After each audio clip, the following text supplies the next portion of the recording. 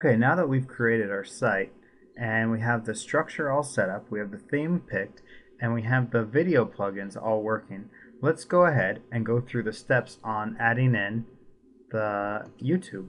So on here it says creating posts in Videographer. And let me just scroll down here. And you can print out the instructions and follow them along. This helps out so that you can do it. It says go to YouTube, find your video, and then it says you're going to put the part you want is after the V equals, and right there you can see that, and before the end sign, the symbol. And you can see what it would probably look like. It says copy that video ID and paste it into the value box of your post's custom fields section. Call the key vids and save your custom field. Then finish writing and save your post. It's pretty much that simple. So let's go ahead and do those steps. So let's go back. Let's go ahead and let's go back into the login area.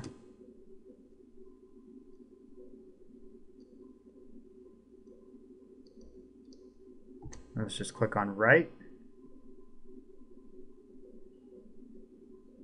And we're going to make a post. Now let's just go ahead and call this, I'm going to make this an education video. So what I need to do, the instructions said that you need to go to YouTube. So let's just go ahead and open up YouTube. I don't need this tab anymore. So let me just go ahead and go to YouTube.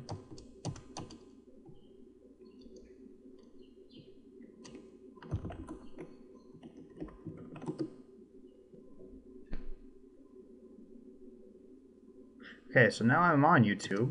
Let me just go ahead and type in education. And let's say I like the first couple of videos I'm going to use. These are the videos that I want to include on the site, so I'm going to go ahead and select the first one, Education Today and Tomorrow. And up here you can see the website address. Let me just go ahead and pause that. You can see the website address. It has the V equal sign, and that's what it said. Okay, you can see the website address up here. You can see it says V equals, and in the instructions it says to take out everything after the equals and before the end sign. There's no end sign, so I'm just going to go ahead and copy this. So I highlighted it, press Control C, and press Control Tab to get back to, let's see which one, that one right here. And it said to take that and to come down here underneath custom fields. I need to add one where the key is lowercase vids, and then underneath the value I'm going to click inside there and I'm going to put the value inside there. Now up here for a description of my video I put it inside the post body.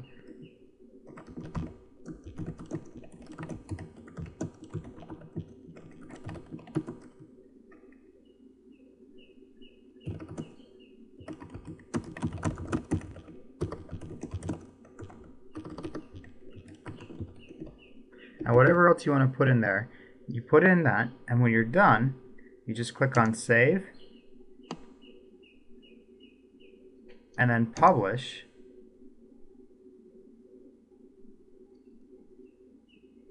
and it shows us our published video. It's in here, it's set up. We can watch the video, it's all here. And it'll have links to other videos that we put. Let's just go ahead